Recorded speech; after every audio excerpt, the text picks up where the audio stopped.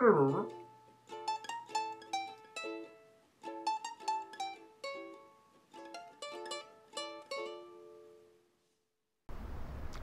when Daniel O'Connell set up the cemetery in 1832, one of the first rules he made was to make it a non-denominational cemetery, so people of all religions, or people of no religions, could be buried here.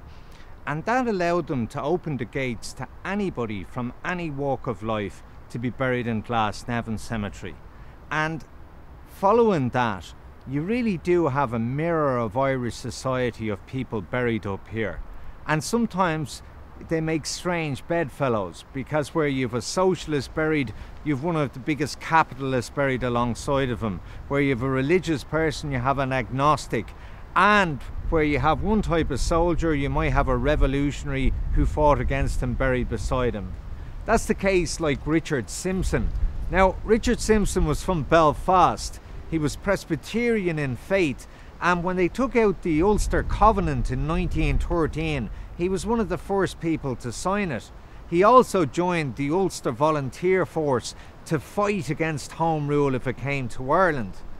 When World War I broke out, the Ulster Volunteer Force went into the British Army, but when they were doing this, they found that Richard Simpson had bad lungs, so they couldn't send him overseas, so they posted him down to Dublin to Wellington Barracks, which is now Griffith Barracks.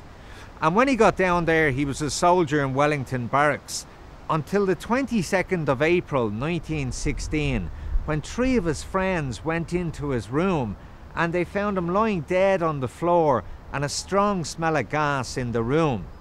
His body was taken to the morgue and a coroner's inquest was ordered, but 2 days later the rebellion broke out and everything was forgotten about Richard Simpson.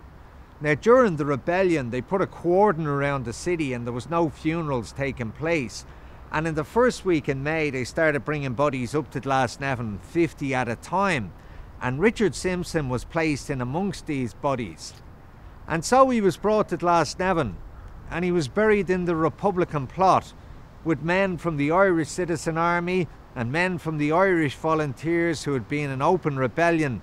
And lying with them all is Richard Simpson, in the uniform of a British Army soldier and a man that swore a covenant to Ulster.